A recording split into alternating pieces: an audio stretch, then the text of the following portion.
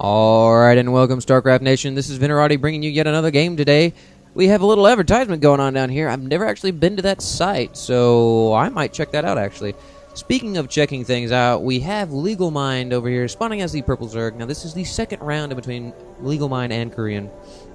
He is spawning as the Red Terran, as you could obviously see there. We are playing on Lost Temple today, so they are actually spawning as the longest rush distance in between each other right now. So I don't know really if that's going to affect their it's going to affect their builds. Obviously, it will in some subconscious way. However, right now they haven't scouted, so it's going to be interesting to see if their openers are adequately attuned to their positioning, because you know the positioning can actually make a pretty big difference. Not so much on Lost Temple. Maybe if you see the two bases like this, where you have that small air gap, might be a little more likely to see some air. We actually see legalmind supply locking himself there ever so slightly, then chrono boosting out his economy, so not really going to choose to save up those chrono boosts as of yet. Of course, he does have another charge right now, so interesting to see whether he's going to choose to keep that or not. Let's go ahead and look at the APM this early on in the game, and you know, it's whatever. I've always it's been interesting to see players, their APM and their general success or failure rate. I've seen a lot of games played where a lot of people would have crazy APMs and they would lose, and they would lose pretty brutally too. Actually, some of the games I've cast myself, we see Huck generally keeps a pretty high APM. I think it's somewhere around 200 APM. He lost to several players who were below 100, sitting around 90. So pretty obvious that it's not the APM that makes the player. It's really the tactics that you use and how you deploy your APM. Because you know, I can sit here with my command center all day long and click rally points, and that will completely make my APM insane. But it doesn't mean I'm really doing anything special. So for all you guys out there who really think that the APM makes that big of a difference, unless you're top tier, I'm talking like 0.01% top tier player, which you probably aren't watching this right now, then you really don't have to worry about it. You should focus on more important things like how your openers and your build orders. Of course, we do see the command center upgrading into an orbital command right now, so it's going to be interesting to see whether he chooses to scan or drop down a mule. Those mules are really important in the Terran economy. They can really boost it. Let's go ahead and look at that. He's bringing a 400 to about 500 income per minute ratio. And let's go ahead and see what that mule impact does. Boom, all the way to 660. So those mules make a huge impact on the income. Of course, we do have a reactor coming down, so we might see some early mass marines. It's going to be interesting to see whether he chooses to upgrade those or does an early push. Those early marine pushes against the Protoss have become a little bit more potent in the sense that Zealot's time, the build order time, has actually been increased. So if you used to play Zealot, or if you have played Zealot and you used to use Zealots to dispatch Marines, it's a little bit harder to get a substantial force out if you're not expecting the Marine push. Now, of course, that's where scouting comes into a huge pivotal point. If you do not scout, you're basically blindfolding yourself upon your enemy's choice of units. And unit composition, as we all know, makes a huge impact on whether you win or lose a battle. And if you don't know that, you will learn it quite soon, especially if you choose to watch Starcraft Nation. Because I will point that out and I will drill it into your brain. However, we do see a command center coming down for Korean, so we are going to see an early expansion from the Terran player, which is a good break from a lot of players that I see, not necessarily top tier players, but we see a lot of Terran players will wall off this front door and just basically hide inside the base. Myself included, I do it plenty of times. It really depends on what build I'm going for, but it's so easy as a Terran player to wall off and just basically sit back on your haunches and wait for you to be attacked, leaving yourself in a bad position. Of course, we do see a SCV transfer going on right here, and we do see another orbital command coming down. I'm not really sure about that transfer, seeing as the saturation rate on these minerals he's not even close to full saturation. But, you know, he's a better player than I am, so I will go with that.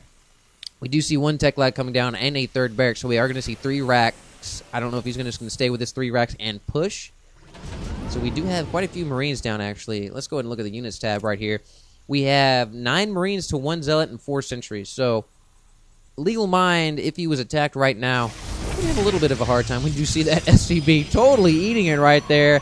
That Zealot just said, you know what, get out of here. I don't want you. And he decided to stick his plasma blade right in his face. So you, sir, are a champion. And we have a Nexus coming down with a pylon right here on the natural. for Legal Mind. Legal Mind is choosing to go a little bit more macro. And we do see an Immortal coming down. Now, Immortals, as we all know, are really good against those Marauders. They will just tear Marauders to shreds, but against Mass Marines, unfortunately, they are not so spectacular. As we can see, the weapon speed on them is really, really low, and they do 20 damage, which is a lot. But their real quality, where the Immortals truly shine, is that armored attack. Look at that.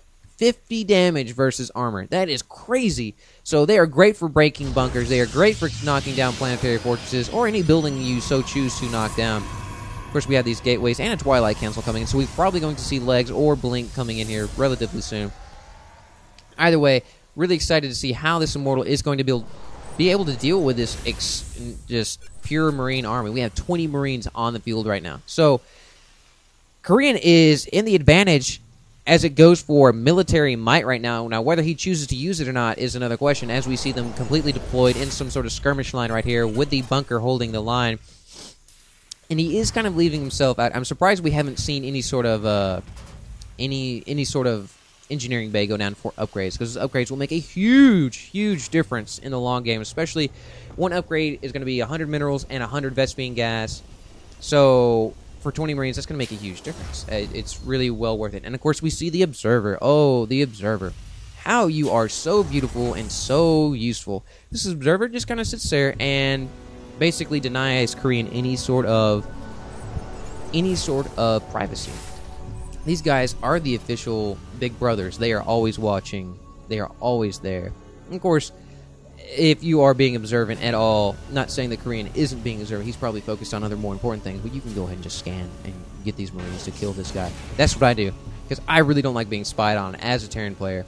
Of course, as a Protoss player, I will just spam these guys all over the place, really to make sure that I know what exactly my enemy is doing, so I can deploy my forces in the most effective manner.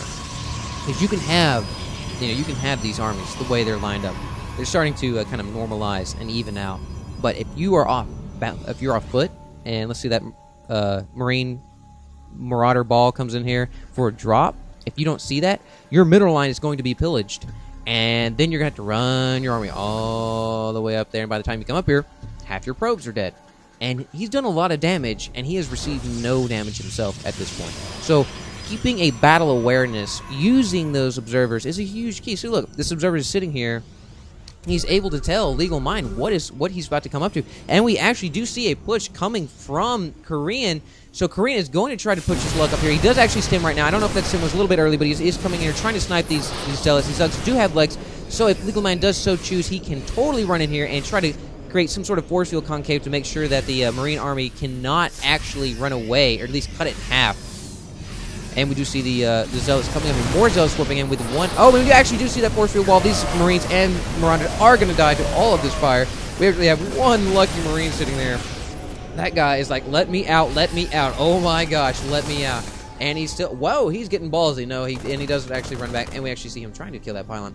These Zealots are sitting here they weren't really used effectively in the sense that they're balled up, and you can't deploy them. If you split them up and try to run one out here and try to get some sort of surround, oh no, Zealot surround, whoa, crazy. But with the legs, they will be able to charge those units and basically make contact with them in a good manner. And we actually do see Legal Mind trying to make some sort of contact. Oh, we actually see Ghost come here trying to knock down those shields.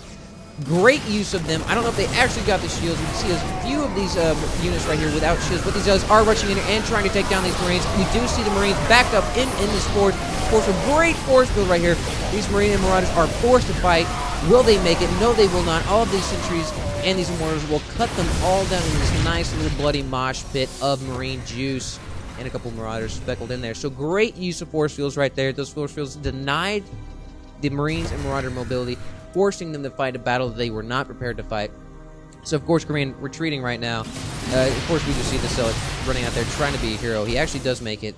Korean wisely retreating continuously. Of course, he does have enough Marines to be able to stim repeatedly without any sort of fear of leaving them softened up. So, Legal Mind doing a really good job there of using those force fields, basically causing that battle to be fought, because he knew he was going to win that with all those Zealots soaking up all that damage, and these Immortals and Sentries being able to sit back and basically DPS the units down without being molested at all, with one Stalker sitting in there as sort of moral support. Now we do see the medevacs moving out here, trying to get something going on for Korean, maybe trying to do a base drop. Well, these guys are whoa, you got to be careful. Of course, these sentries will not be able to drop those medevacs as quickly as Stalkers will, but we actually do see them moving up here into the base. Are these Marines sitting up on the high ground going to be enough? These Marauders sitting on the ramp, denying these Zealots any sort of coverage, bottlenecking them, doing a great job there. And we actually do see we actually see Templar entering the field. Wow, totally missed that. And we see some more force fields going down. All of these Marauders going down, except for 2. These these medevacs are really feeling the pain right here. Of course, we do have another Marine push coming out from the main base. More force fields going down. These Immortals are in danger right now. We do see an Archon coming down. The Archon, great use of the Archon. Or great use of the Templar. Once you've used up those Templars, are in the heat of battle, dropping them into Archons is a great call there. They do have a nice AoE splash damage, which is great against that Bio Ball. And of course, we do have 2 brave Marauders sitting here. Are they going to be called up in the medevacs? Yes, they are. 1 medevac going down, not the one with the units in it.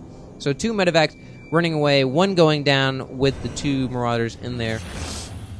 And Legal Mind has a pretty vicious little army sitting here with 4 Immortals. So these Immortals are going to do a lot of damage. There we go, see a little bit more lag. Perhaps you're letting me down there, buddy. Either way, we see this command center trolling the field. Is he going to go for the island, or is he going to drop down and be an orbital command? They're not orbital command, but a... come on, planetary fortress. There we go. Gotta love those planetary fortresses, especially with that armor upgrade. Oh, we have 1 High Templar sitting out here, basically trying to be a badass. Will he get taken out? Oh, he's being ballsy. Oh, and we actually see feedback coming down on those medevacs, basically neutering them. And we see a nice field battle right here with more Templar Rain of Pain coming down on those Marauders. Those Marauders are being cut to pieces. These Marines trying to focus down this Immortal. Is it going to be enough? I don't know. That Sucker goes down and the Immortal goes down. We see another Archon ball coming up here. These Marines and Marauders are trying to run away desperately. You see that medevac go down in a blaze of glory. Well, actually, not a really blaze of glory. She was actually running away with her tail in between her legs. But we have 1 Marauder and 4 Marines that are still left over. And we actually see a push on the orbital command. Is it going to be enough? I don't know, especially with that Ghost right there, knocking out all but one of those shields. Great use of that Ghost right there. And we are going to see these Zealots and these Immortals going down so quickly because they don't have their shields. The premise behind the Immortals' real strength right there is that shield, and the use of those Ghosts. Knocking out that shield basically renders them just some hard-hitting weak unit, as you see 1 going down. And